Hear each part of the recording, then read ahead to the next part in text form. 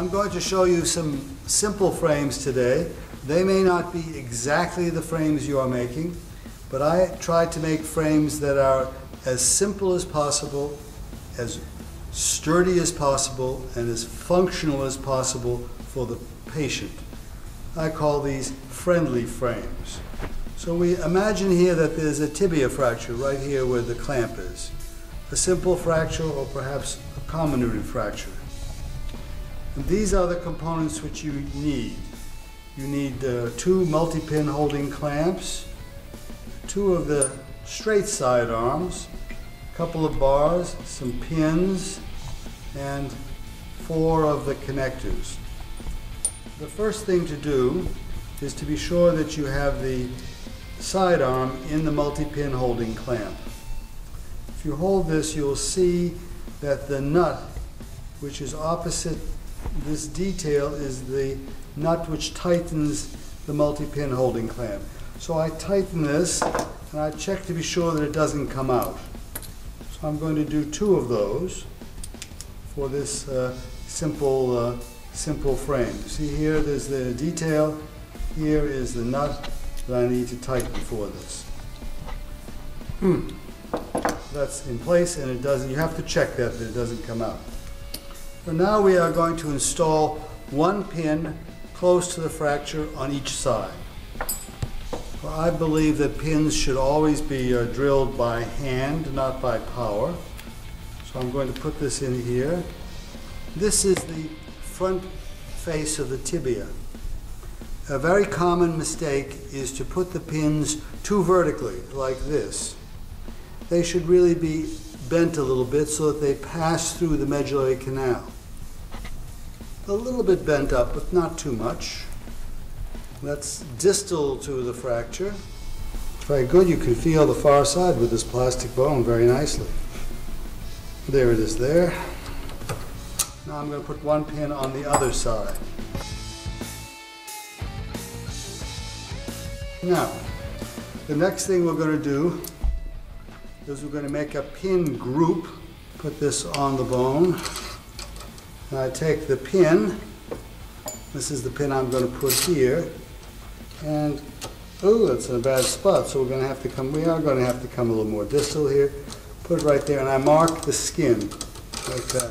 So I know where that mark is on the skin. Now I'm going to put the second pin in as parallel as possible to the first pin.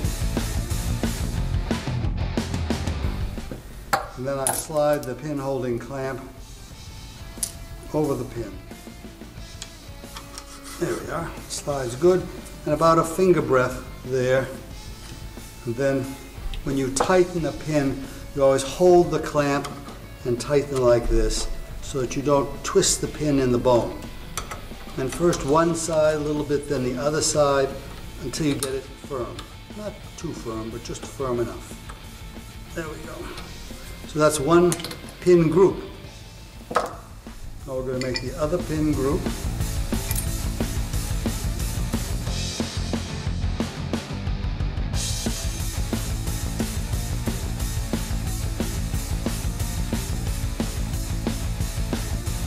So now you can use the pin groups to reduce the fracture, to make the fracture as good as possible.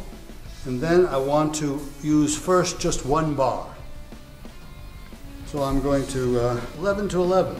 Put this on here. Take another one. They're all plainly labeled here, 11 to 11, with the tightening up, like that. When you do fix-it tours, it's better not to try and juggle too many things at once. So I begin with just 1 bar. Then I can flick those off. Those click right off. And I can tighten my 1 bar frame here. Now, several years back, we studied this frame. We studied this frame in Geneva. And why would you want to have a second bar here with 2 more things? If you have 2 and they're parallel, it doesn't make it any stiffer. It's better to have what we call a Geneva frame, where the two bars are not in the same plane. So I'm going to use the advantage of putting this on the pin here.